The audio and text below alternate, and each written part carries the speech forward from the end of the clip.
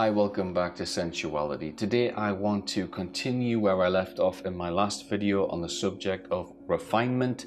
In my last video, I concentrated on controlling the weights of each individual oil in the compound, and in this video I want to talk about the relative odor impact of each oil. In the last video I had this formula. It was a feminine fragrance. The theme of the perfume was a rosy red apple floral, and I've just taken that same formula and I have readjusted the amounts based on the actual relative odor impact values of each oil. In the first formula I did this very roughly just by looking at the values and then working it out in my head, and now I have actually worked out the exact amount based on the relative odor impact. So side by side, as you can see, the values are somewhat different. Now I do need to mention that in the first formula on the left hand side I made 2.5 grams of compound, and on the right hand side I have made only 2 grams. So the numbers don't just reference the relative odor impact, it also represents scaling my perfume down slightly to 2 grams. So you do have to take that into consideration. But in this video I'm going to show you how to work out the relative odor impact of each oil. Relative odor impact is a system of blending oils from the perfumer's world. It's a faster alternative to the Jean Paul's method. The approach involves assigning values to each oil relating to the impact each smell has on the headspace of the perfume. The headspace is the vapor above the liquid, which is the perfume oils plus ethanol, which gets into the nose, and the impact, which is the number value, refers to the amount of vapor that gets into the nose. So if you go to the Perfumer's World's website, you can see, if you search for linalool, you'll see that it has a relative odor impact value of 100. Now every other material in this system is allocated depending on whether they are stronger or weaker than linalool. So to find the equilibrium between several oils, you must look up the relative odor impact of each oil on the Perfumer's World's website and perform this simple equation. You take 100, which is the relative odor impact of linalool, and you divide it by the relative odor impact of each oil in your perfume formula. This doesn't mean that every time you make a perfume using this process it will smell good. You'll still have to put the right oils together, but put this information into practice using 2 or 3 oils and you'll get the idea. This is basically making the Jean Paul's method a lot faster, because the Jean Paul's method is based upon a very physical experiment where you take 2 oils and you go through a numbered system and you add different amounts of the 2 oils together until you find equilibrium, the point where they make a brand new smell.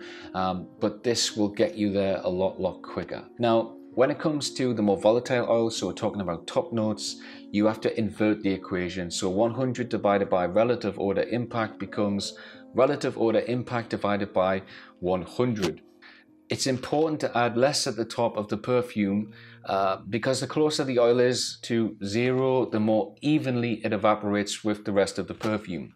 And if you don't do this, what happens is that you create a step in the perfume, and instead of your notes evaporating gradually with the rest of the perfume, they escape rather abruptly. If you want to scale your perfume up or down, because as an example, if you take galaxolide and in a 50% dilution in DPG, it has a relative odor impact of 60.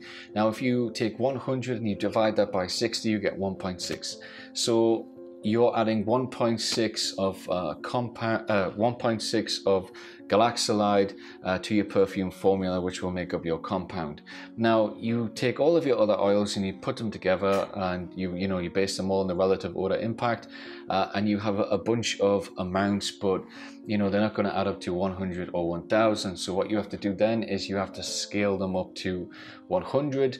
So if I open up the Perfumer's World's website, on their website they have, I think it's called the Perfume Wizard, and there's a few different options in there. One is to make up your own formula, so you can write your own formula within their website, and basically you use their inventory, and this is basically the perfume that I'm talking about. Now As you can see, this has been scaled up to 100, and then what I've done is I've then asked it to scale it to 2 grams of compound, because that's what I want to make up.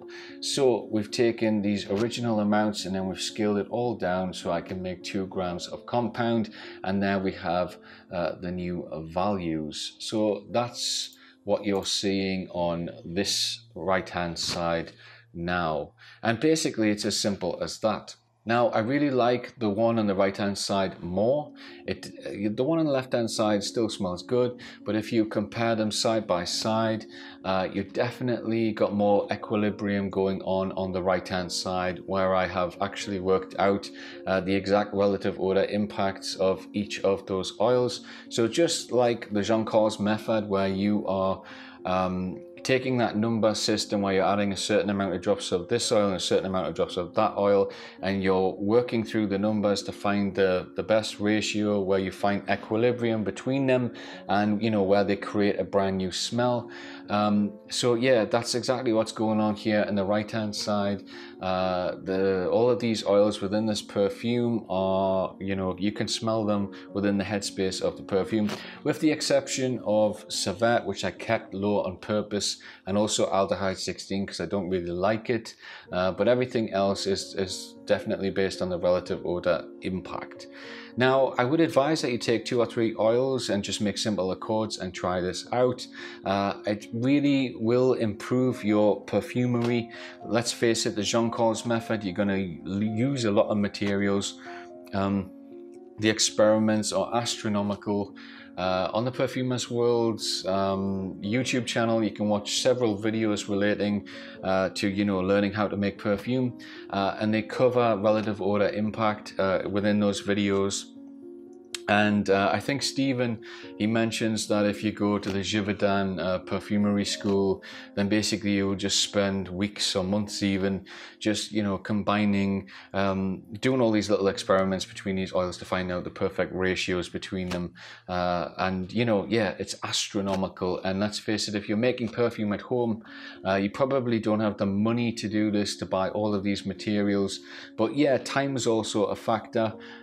This really helped me because, you know, it does seem to be quite an efficient way of making a perfume based on this scale. It's not to say that sometimes you don't need to tweak things, but it will really improve your perfumes if you take this into consideration. That's all I have time for in this video. I'll be making another video in the next couple of days. We'll talk more about refinement.